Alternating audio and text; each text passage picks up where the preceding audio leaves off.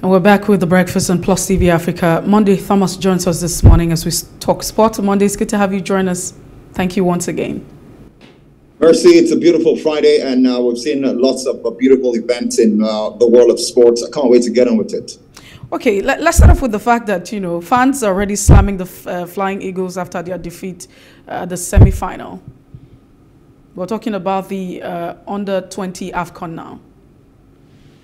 I mean, it's quite very painful because it looks like we didn't learn from our mistakes. The first game where we lost to Senegal. I mean, I saw some improvement in that particular squad. The second game, we went ahead to get all 3 points. The third game, and also in the quarterfinals where we beat Uganda. But certainly, some people didn't know that beating Gambia was certainly going to be a big ox, because when you take a look at Gambia, last competition, they made it to the third place. They made it to the third place, and this competition, they're through to the finals where they will take on Senegal tomorrow. So I think Nigeria were a little bit complacent, especially when before we considered the first goal. We had a little bit of a lackluster performance, but we woke up. I mean, just like any team will do when they go down by a man. And also, Nigerians will not be happy for that penalty miss. But for that player who missed the penalty, he got a red card in the first game against Senegal. He just came on in the semi-finals just to make amends for that red card he got. He played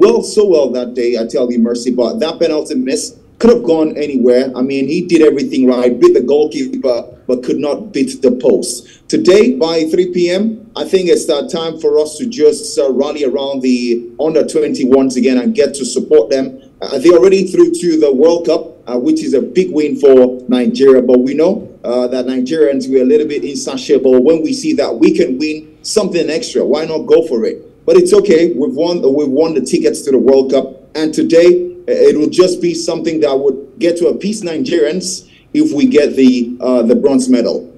All right. We've seen it a number of times that the national team, the age grade teams will not perform, win the African tournament, but will go ahead to do better in the World Cup. What changes do you think need to be made? I mean, Ladan Bosa, I'm sure agree, has done well, but what changes do you think need to be made ahead of the World Cup, which is now the focus, not even this third place, as far as some are concerned, to get the team to perform better? Do we need to get in more foreign-based youngsters? Do we need to get in players who play in the top elite leagues, in the world? Are they even part of this team at the ongoing AFCON tournament?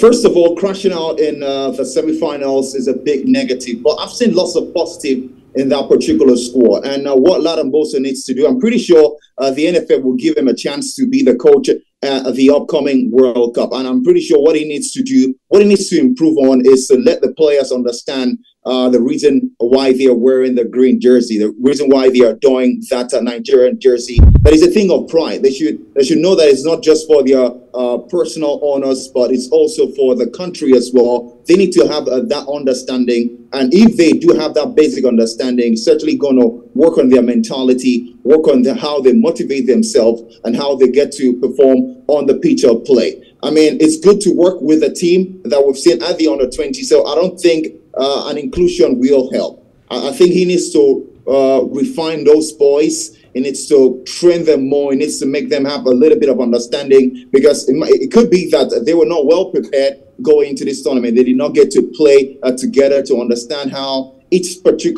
individual play and how their style of play. So I think at the World Cup later on this year, they'll get to understand themselves more. They'll stay together in the camp. I don't think inclusion will help. They should just work on the team more and see how we can go to the World Cup and, of course, do great things. Nigeria, 7 times winners of the AFCON. We're the #1 nation when it comes to the under-20 AFCON.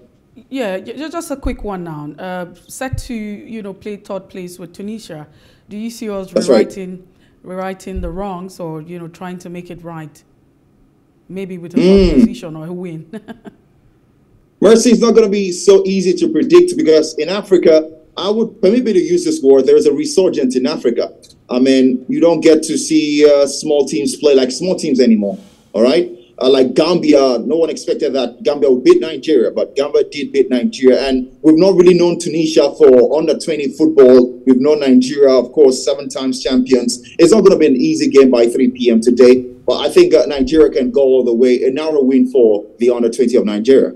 The age of some of these footballers at the under 20 tournament has been called to question.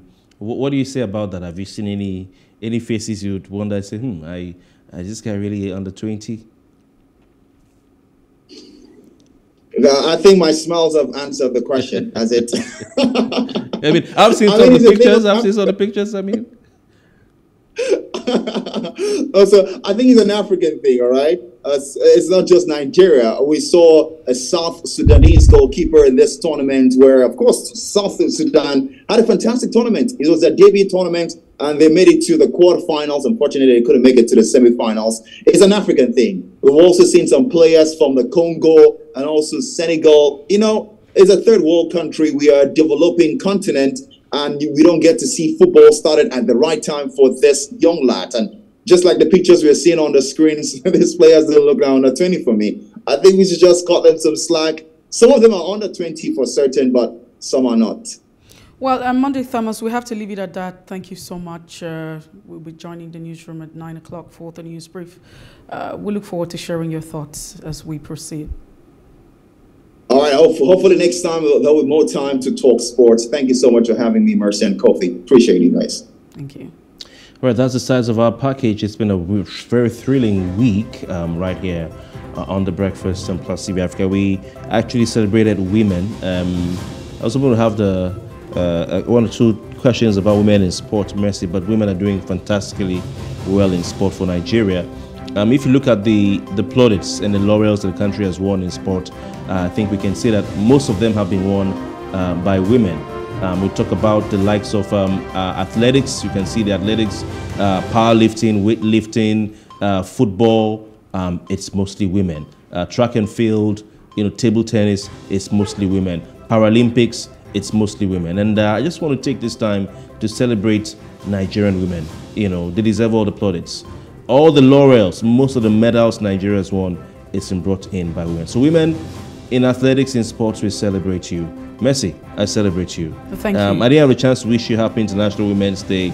You're a wonderful woman. Thank you. And I celebrate you. I celebrate you. That's the size of our package for this week. You can follow us on social media, Plus TV Africa, on Facebook, Twitter, Instagram, and of course at YouTube, Plus TV Africa and Plus TV Africa Lifestyle. On behalf of all our team, we have a large number of people working on this program every single day, from the control rooms, both the production and master, to transmission, to the cameramen, to the producers, to our news team, head of news. Everybody's been putting their hands together to ensure we have a good program. I want to thank you for joining us this week. My name is Kofi Bartels. And I am Mercy Ebopo. We joined the newsroom at 9 o'clock for the news brief. Please stay with us. Good morning.